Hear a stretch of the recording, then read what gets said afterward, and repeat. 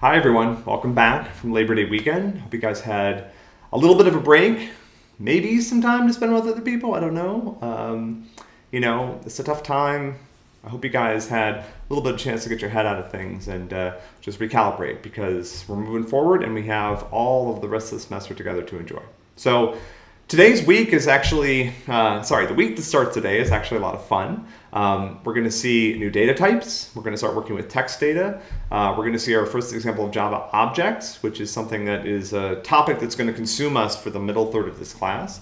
And we'll also talk about a little bit of Java history and the nothing that is in Java, or the null value, and how to avoid making mistakes with it later in the week.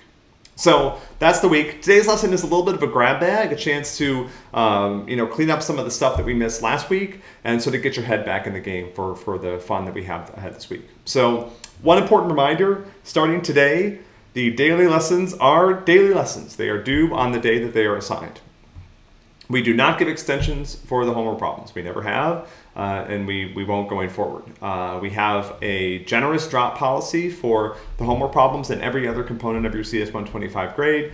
Those drops are there to account for all of the things that you might want an extension because, whether that's forgetfulness, or I fell asleep, or I just didn't get to it, or I was having a really bad day, or I decided to go for a walk instead, or something happened in my personal life, or whatever.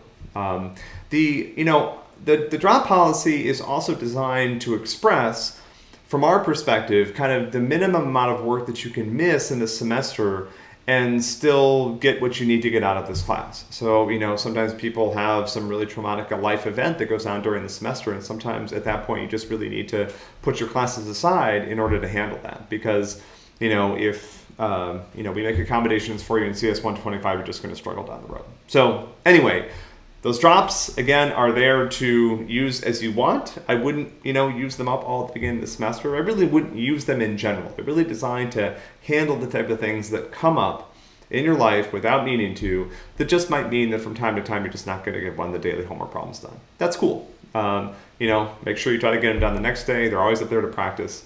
But daily, consistent practice is a huge part of how students succeed in this class, and so that's something that we really do support.